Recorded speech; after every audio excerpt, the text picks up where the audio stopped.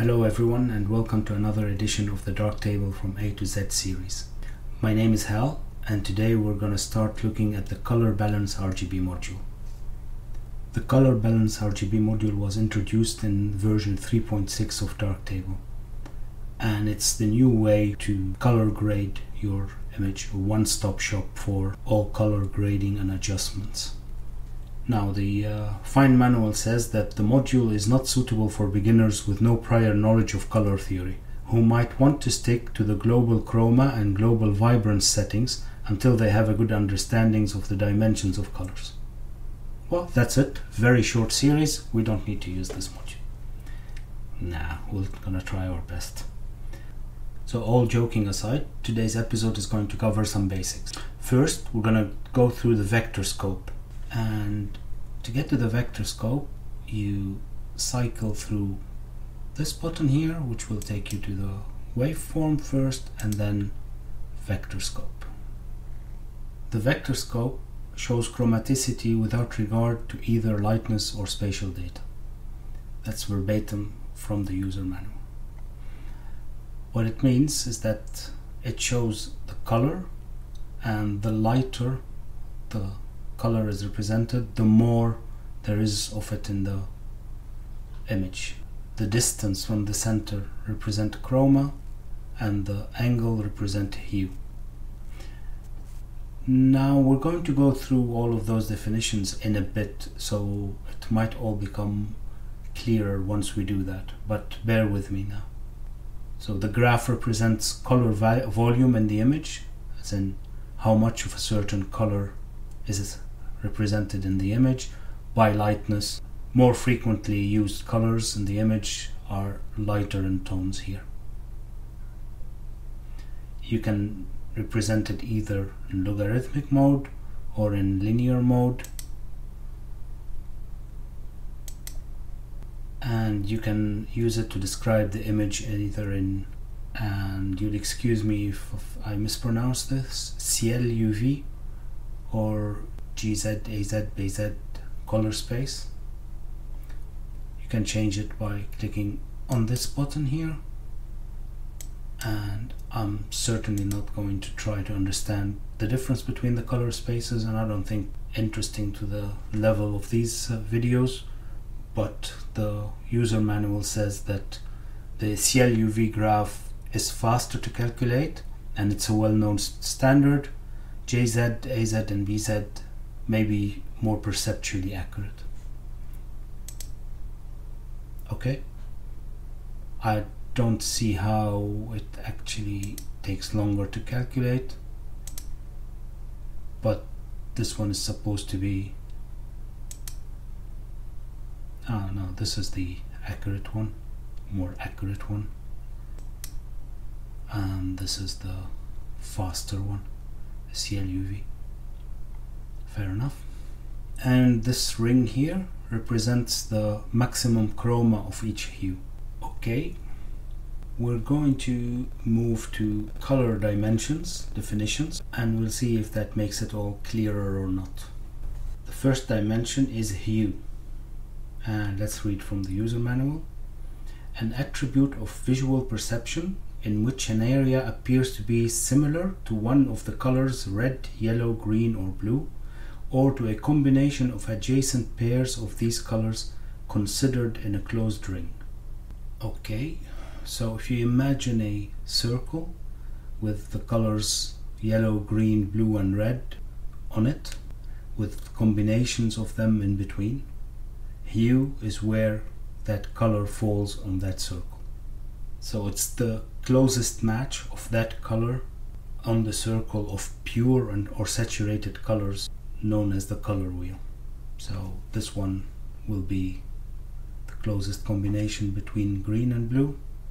Here the closest to green, green and red, to red and yellow, and so on and so forth.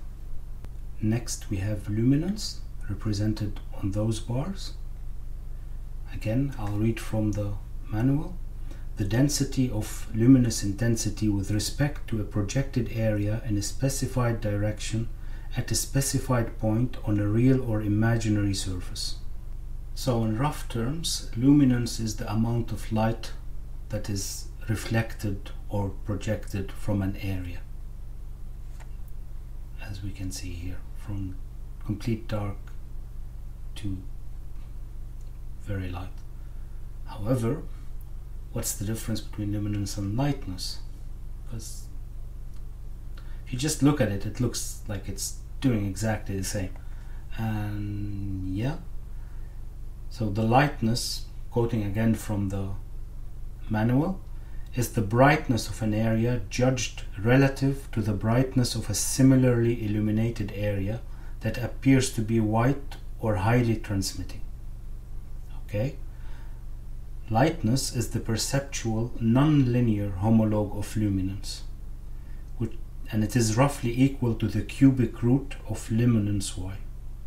So they are directly related, except this one is the perceived one and it is non-linear, and this one is linear. Chroma. Chroma is the colorfulness of an area judged as a proportion of the brightness of a similarly illuminated area that appears gray, white, or highly transmitting. It's so difficult to describe these things using other terms because I'm afraid of using terms that mean something different. For instance, I want to say here that it's the perceived intensity of a color compared to a gray area, but intensity might have a different meaning.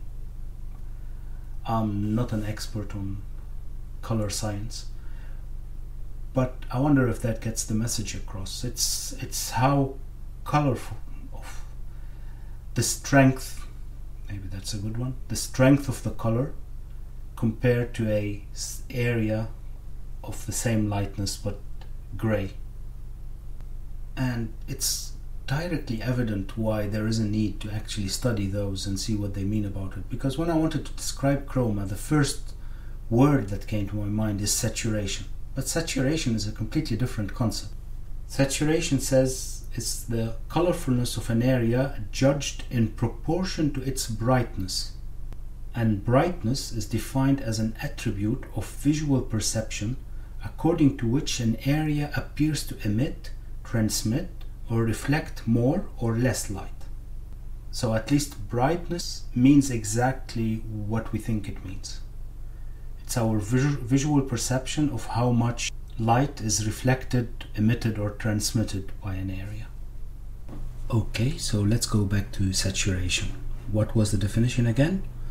Colorfulness of an area judged in proportion to its brightness.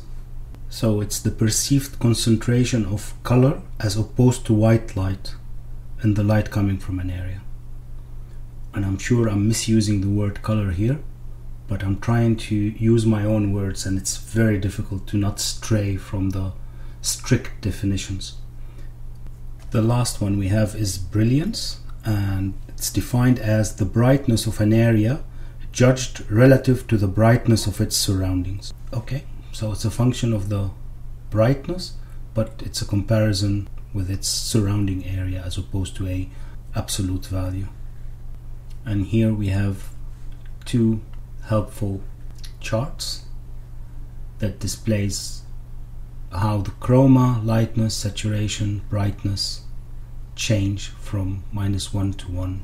I'm not sure how it is up as well. Is it from -1 to 1? Not very clear on the chart. It's all a lot to digest. To be honest, I'm not sure if I understand all of them as well as I should. Most of the definitions seems to be fleeting in my mind until now, so I understand it when I read it, and then I find it difficult to re-explain it once I think about it again. It helped to go through it, for the umpteenth time to do this video, but I think the most important part is going to be to understand how we can use it to change the photo that we're working on. And these kind of charts or images or whatever you want to call them are quite helpful, because you have a visual representation of what you are changing by changing that value. The same goes for here.